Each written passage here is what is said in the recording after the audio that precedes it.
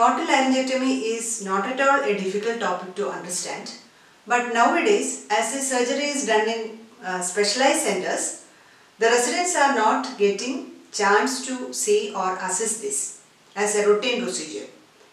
So anyway, today we will discuss on total laryngectomy and indications, contraindication, procedure and complications. So you know that before going to total laryngectomy, you should know the anatomy of larynx in detail. That is already discussed. And this larynx extends from hyoid bone up to cricoid cartilage. So this is anterior view. This is sagittal and coronal. Okay.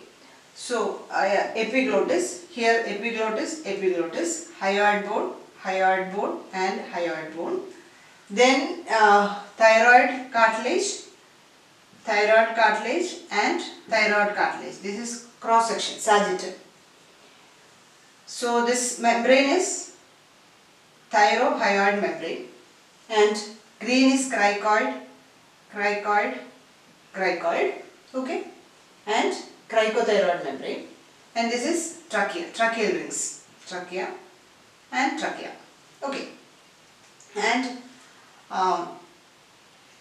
true vocal cord and false cord. True vocal cord at the border of conus elasticus and the false vocal cord at the quadrilateral membrane. In total laryngectomy, we remove the larynx from hyoid up to the cricoid cartilage with the lesion in total along with the 1 cm margins of normal mucosa. Okay. So, what are the indications, contraindication, how we do that and complication. First, we can start with the indications. The first one is advanced laryngeal or hypopharyngeal malignancy. Advanced in the sense with the extension into thyroid or cricoid cartilage or extralaryngeal soft tissue involvement. Okay, so that is one indication. Then failed response to primary radiotherapy or chemoradiotherapy. So we do surgery as salvage surgery. Okay. Then extensive tumors of histological entity not suitable for organ preservation. That is tumors like chondrosarcomas, soft tissue sarcomas or large cell neuroendocrine tumors, etc. So in their cases it is better to go for a total laryngectomy. Then laryngeal trauma, severe laryngeal trauma in which reconstruction is not possible. Then patients having no voice and chronic aspiration due to cranial nerve palsy of 9, 10 and 11 cranial nerve palsies, or recurrent laryngeal papillomatosis with an increased risk of tracheal intubation. These are all the indications of total laryngectomy.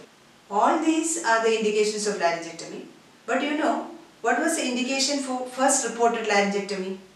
It was syphilitic larynx. Okay, syphilitic larynx.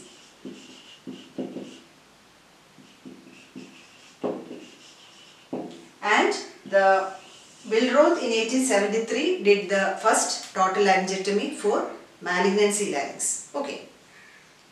The contraindications for which surgery cannot be done. They are contraindications. One is surgically unresectable tumor. The tumor cannot be resected. Okay, no other way. Then distal metastasis. Already there is distal metastasis. So removal of the primary will not be any beneficial. Then high anesthesia risk. Anesthetist is not ready to give anesthesia. Then again no way for surgery. Or a tumor encasing common carotid artery or internal carotid artery. So these four are the contraindication. In tumor invading profound parts of tongue, because of the so many newer modalities, surgery can be done in extreme circumstances, but associated surgery related morbidity is very high. So this is a relative contraindication for total laryngectomy. Okay, so surgically unresectable tumors, distal metastasis, high anesthesia risk and tumor encasing common carotid artery or internal carotid artery are the contraindication. The equipments needed are a standard head and neck soft tissue set. Then we need a laryngoscopy set, because before starting the surgery laryngoscopy has to be done. So we need a laryngoscopy set. Then cautery, both monopolar and bipolar, and also harmonic scalpel. And if concurrent gastrostomy is not planned, we need a nasogastric tube. And also if planning a primary TEP, we need a tracheoesophageal puncture, processes, and also puncture kit. Okay. Then how will you proceed, or what are the steps of surgery? In total laryngectomy, as I already told, the entire larynx, including the prelaryngeal muscles and also the ipsilateral lobe of thyroid, along with the level 6 lymph node, that's prelaryngeal lymph nodes from hyoid bone, and larynx from hyoid bone up to the cricoid cartilage is removed. So the first step is general anesthesia, and endotracheal intubation is done, and if they have already done a tracheostomy, the cuffed tube can be introduced through the stoma. So GA with the endotracheal intubation, that's the first step. Then second, do a direct laryngoscopy.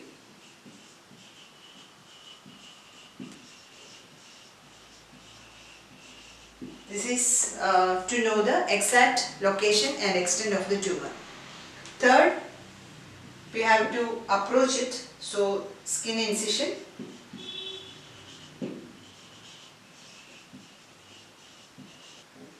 And the type of skin incision depending upon the preference of surgeon, and whether you are doing along with this, whether you are doing a neck dissection or not. So a detailed class on neck dissection and also incisions for neck dissection was already taken. Please go and study that. So commonly we prefer a Gleck-Sorensen U-shaped incision, otherwise called an apron incision or an utility incision for total laryngectomy. And then elevation of the skin flap. That is subplatysmal skin flap is elevated. From superiorly the limit is hyoid bone, inferiorly the limit is suprasternal notch, that is the sternum along with the clavicular head inferiorly, and that is in the subplatysmal plane. And if you are doing a neck dissection, it has to be done at this point. Then go for a neck dissection. And after that, we have to isolate and mobilize the larynx. So, mobilization of the larynx. Mobilization of larynx. We want to remove the diseased part from extending from hyoid bone up to the cricoid cartilage. So that has to be isolated, or it has to be detached from all attachments, either from superior to or above downwards or from below upwards. Okay, and once all this is removed, the one remaining is the trachea. So that has to be fastened to the skin as a permanent tracheostoma. Okay, so this is, and after that there is closure of the wound. This is in short of total laryngectomy in short. So for that we have to remove the strap muscles and also the muscular attachment from the upper surface of the hyoid bone, and then this superior vascular pedicle is ligated from both sides, that is the superior thyroid artery and also the superior laryngeal branches are ligated on both sides, so that during further dissection the bleeding will be very much limited. And by convention we remove the thyroid lobe of thyroid on the ipsilateral side, that is on the side of disease, and it is preserved on the opposite side. So the inferior vascular pedicle on the contralateral side of thyroid lobe is preserved. But if the tumor is very bulky and penetrating into the thyroid, that has to be removed in toto. So, so that we have to do a total thyroidectomy also. Okay. So, superior attachment removed, superior vascular pedicle is ligated. After that, the stylohyoid attachment is also removed. Below the attachment is mainly sternohyoid and sternothyroid and inferior constrictor. So, sternohyoid and sternothyroid is cut as low as possible in the neck, and also inferior constrictor is removed from the thyroid cartilage by using cautery. And after that, we have to reach into the pharyngeal mucosa. And one thing more, after this, if we have not done a primary tracheostomy, that tracheostomy has to be done after removing all the attachments and before reaching into the mucosa. So for that, the anterior wall of the trachea is cut, and usually an oblique cut is given so that the posterior wall is longer than the anterior wall, so that it will be easier to do a tracheostomy fastening. Okay. The fastening of tracheostoma will be easy. Then we catch hold of this epiglottis, that is here. So the muscular attachment to the superior surface of hyoid bone is removed, that is the tongue muscles are removed, and then we can go inside either through this vallecula or through the pyriform fossa. But easier to for approach is through vallecula. So through vallecula, the mucosa is cut through vallecula, and then epiglottis, catch hold of the epiglottis.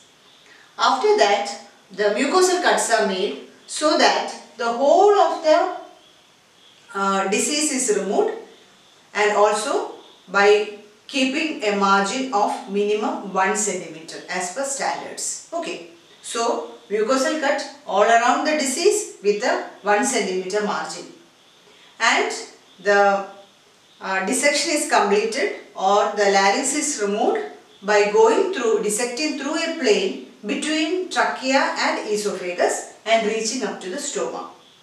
And the whole specimen is sent for histopathology, and if you have any doubt regarding the margin positivity, it has to be sent for frozen section, and decision has to be taken after getting frozen section report. Okay, so that is mobilization and removal of the larynx. Then comes and also one thing, after removal after fastening the tracheostoma, after fastening the stoma, if you are planning for a primary tracheoesophageal puncture, it has to be done. If not, proceed with the cricopharyngeal myomectomy. Okay, so removing the upper attachments, including the strap muscles and the muscular attachment, then the stylohyoid attachments are removed, then the superior vascular pedicle bilaterally ligated, and if preserving the opposite thyroid lobe, the inferior vascular pedicle is preserved. Okay, then the sternohyoid and sternothyroid muscles are removed, and also inferior constrictor.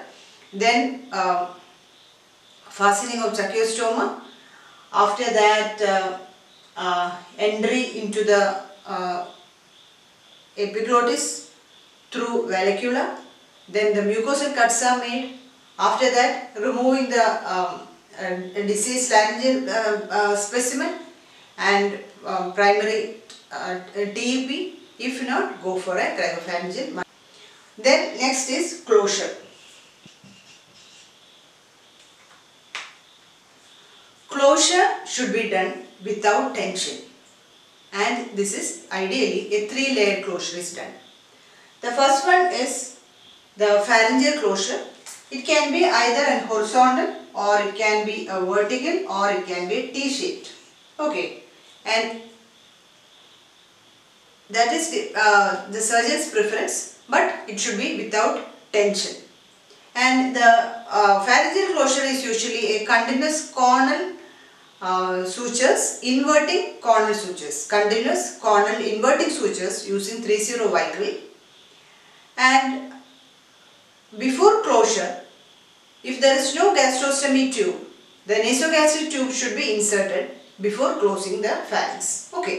So pharyngeal closure, the first layer using continuous cornal inverting sutures with 3/0 vicryl. After that, the platysma flaps can be approximated with an interrupted sutures and also skin suturing with interrupted sutures. Okay, this is in short the steps of total laryngectomy. Next is complications. Complications of total laryngectomy can be divided into immediate complications and delayed complications. Of the immediate complications, one is bleeding, then postoperative edema, airway compromise, chyle leak, postoperative hematoma. This will present as skin swelling and erythema. So that has to be evacuated at the earliest, otherwise there is chance of infection and sepsis. Wound infection, pneumonia, embolism can happen, and also pharyngocutaneous fistula. That also identified, it should be identified at the earliest. Then regarding airway compromise, this patient should be kept under constant monitoring and all the facilities for suctioning of the stoma should be available. Then delayed complications, pharyngoesophageal stenosis, stomal stenosis and hypothyroidism. So this is total laryngectomy in short, with indication, contraindication. We discuss the steps and also the complications.